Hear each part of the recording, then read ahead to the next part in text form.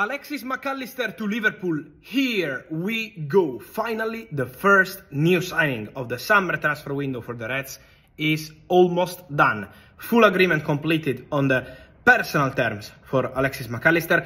5-year contract, medical test to take place on Tuesday, on Wednesday. So this week the transfer will be completed and then Liverpool will pay the release clause to Brighton. And as I told you, it's going to be way less than reported 60 or 65 million pounds. It's going to be a bargain for Liverpool. It's a deal that Alexis Mac Allister really wanted because he trusted the long-term project at Liverpool.